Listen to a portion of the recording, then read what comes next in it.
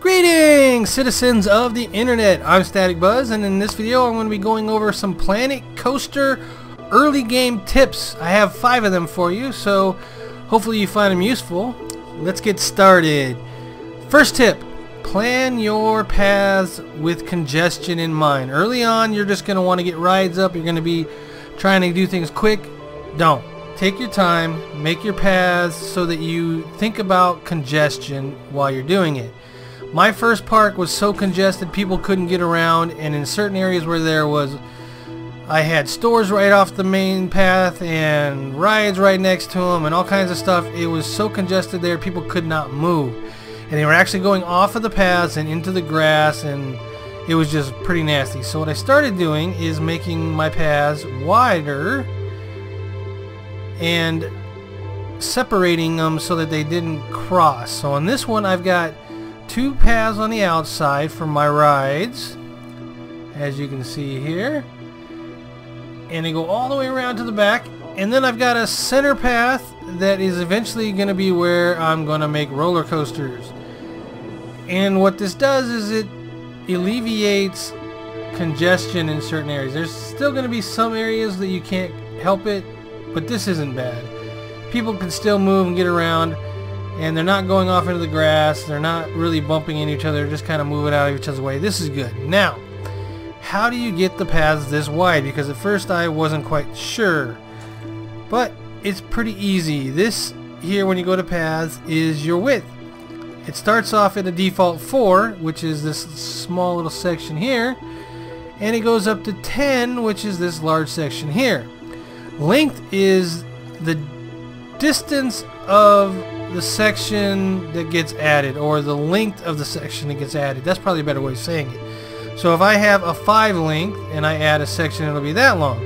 If I change that to 1, it'll be that long.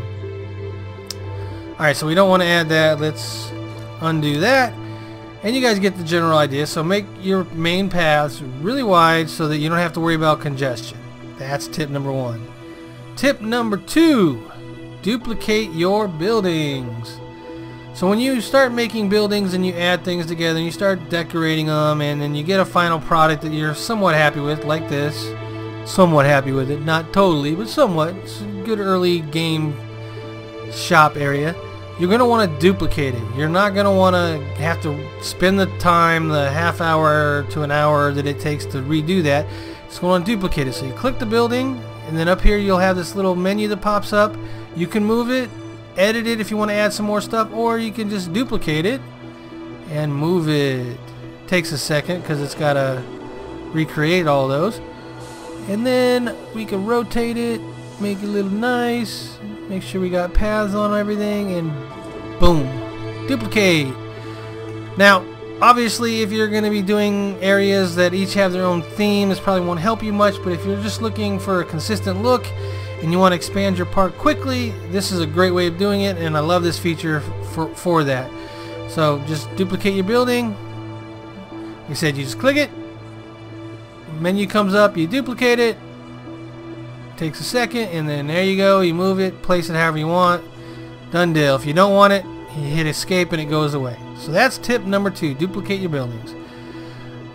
Tip number 3, watch your rides. And what I mean by that is, hopefully we'll get something that will help me demonstrate that, but what I mean by watch your rides, and I mean watch them right after you put them down and see how people get on and get off of your rides. Say like this radius here, the entrance is here, so the queue is here, and it's perfect because they just go right here and they get on and no problem. I know the exit is not in the best place because I've seen people get off this one, and what happens when people get off this one, they get off on the right and they get off on the left. Well, obviously the people on the right, exit's right there for them, not a problem. But the people on the left, they come off, they come down here by the entrance of the queue, then they walk around and they walk all the way down here, and then they walk back up and they get out and they leave the ride. The problem with that much time being taken is new people can't get on the ride until everybody's exited the ride. So that makes this ride less efficient ride by ride than if I was to move the exit down here and have the right people come down here and the left people come down here. It would be even easier if we were allowed to have 2 exits, but we're not, because I could just put one here and one here and it would be even quicker. But maybe that's something they can add later on. So like I said, third tip is watch your rides. Watch how people get on, watch how people get off, and adjust your entrance and your exits accordingly so that they're more efficient. That is tip number 3. Alright, and now we're going to move on to tip number 4. I'm going to zoom past all this so that I can show you my examples. Tip number 4, ride placement matters. Alright, so what I mean by that is ride placement on this Screaminator and this Insanity over here is poor. See, there's a small queue here and no queue here. I'll be surprised if there's more than a handful of people. There's what, 3, 4 people. They were all one group that's on the Screaminator here, and that's it. That ride's not very efficient. That's not a revenue earning ride. That's not a RER. I'm gonna make that a thing. RER, revenue earning ride. Not there. So why is this not a RER? That's not gonna work. How about revenue generating? It's not an RGR, revenue generating ride. Why this is not an RGR is its placement near these family rides. So if you look down at rides and you hover over a ride, you will see the type of ride it is. Star Wheel, Ferris wheel is a family ride, makes sense. Sky Ace, thrill ride, kind of in between a family ride and a thrill ride, but they label it a thrill ride. Family ride, thrill ride. Well, the Screaminator is a thrill ride and the Insanity is an extreme thrill ride. I have it by family rides. Everything over here is a family ride except for this here, which they consider a thrill ride, but it's, like I said, I consider this to be kind of in between a thrill ride and a family ride. It's like the in-betweener. But anyways, so because all the people that are coming down here, the demographics for these rides are family and young adults, not young adults, teens, and those type of people don't really go for the thrill rides. So you won't get a whole lot of traffic on these rides. To show you how placement matters, I have the same rides. You can see the Screaminator there, and then there's an Insanity over there you can't see because of the sun. We'll go take a look at those. Those are placed by other thrill rides. Oh, before I do that, let me show you the demographic here. So that's probably not a good one. I guess it is. Single teen, adult couple, adult group, teen couple. Mostly on this side it's family and teens on this side. These other ones are kind of the off ones, single adult, I guess maybe family group. But you get the idea. The demographics here is for the family rides because that's what's over here. Now we go over here. Oops, going to the wrong place. Screaminators are over here. This Screaminator is by other thrill rides. Look at that queue. Queue is like 10 times, if not more, longer than the other one over there, because these are all thrill rides. These people are looking for this type of ride, and it's about the same distance as the other one. So yeah, there we got that as an example, and then we go over here to the Insanity, and it's not 10 times as long queue wise, but it is 3 to 4 times as long, and the ride is filling up before it runs, so it's efficient, and that's all you need. That is because these placements are by the other thrill rides. And if we click on some of these people here, I clicked on the ride. Single teen, I guess we're not really going to be getting the young adults that I thought we were going to get. I guess teens are young adults, adult couples, but you won't see family over here. There won't be family in these rides. It just won't be. It's not going to happen. These are going to be teen groups and adult couples and single adults, those type of things. Those are the kind of people that the demographics that like thrill rides. So Ride placement matters. Alright, so enough rambling about that. Let's go to my 5th tip, which is probably more important than all the other ones combined. And that is queue length matters. So if you see here, those people just got turned away from that ride because the queue was too long. If you go to their little thought bubble, it's a shame the Whirly Rig one is full.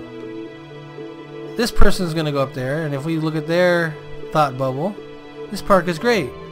Hopefully it updates automatically. Did they actually get in line? Oh, there must have been enough room for 1, but not 3. Alright, so anyways, the point is, if the queues are short, then people will get turned away, like this little couple right here, this family group. So, you don't want short queue lengths. You want to have queue lengths that have some excess at the end of them. That's not so great. That's going to fill up pretty quick. Same with that. People are getting turned away. This is better. There's a small gap at the end that's probably not going to get full, especially because this is starting to load up for the next ride. So this will all move forward and it'll start filling up again, but it's not going to get where it's turning people away.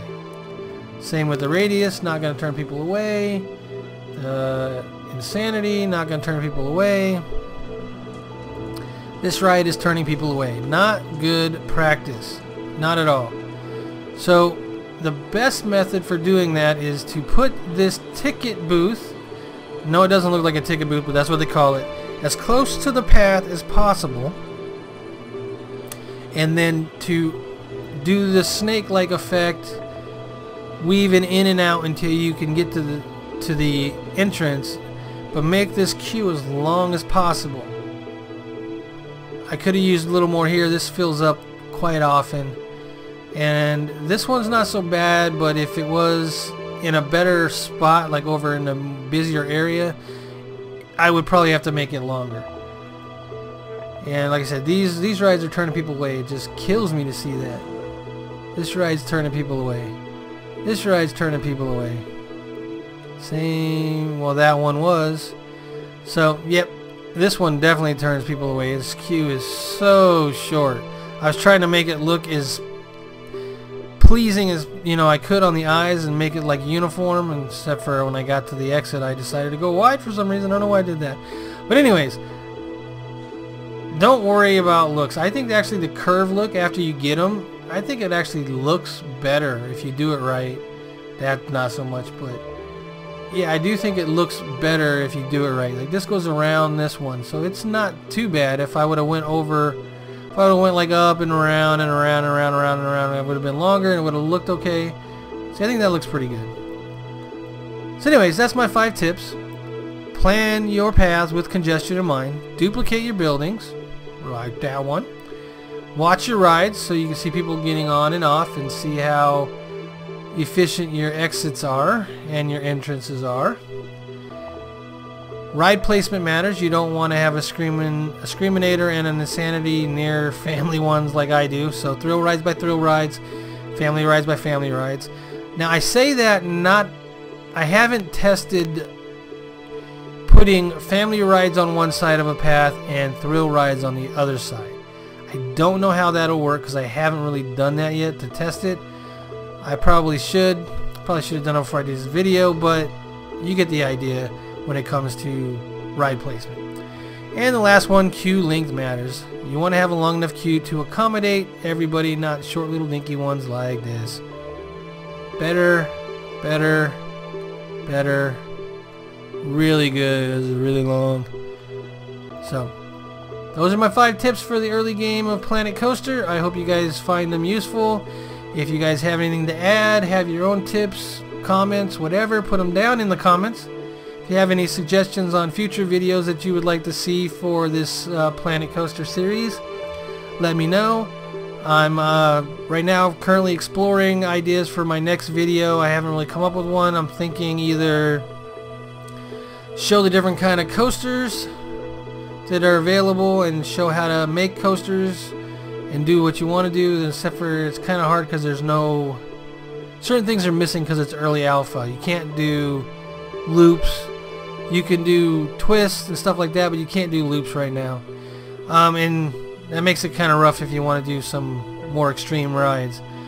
So that one might have to wait, but other than that, the only ideas I have is to do a Let's Play on a very efficient, very awesome looking park, and just do everything, try to make it like just as awesome as possible, and in the way it looks and the way that it is revenue generating and all that kind of stuff. That might be my next series, unless somebody comes up with a better idea in the comments. I'll wait for that and then make my decision on my next video from that. So as usual, show your support by clicking like and subscribe. I know I ramble a lot, but hopefully it doesn't get you down, or I hope you find it entertaining. At least rambling can be entertaining. I suppose. I'm rambling right now. So until next video, take care. Bye bye now. Static Buzz out.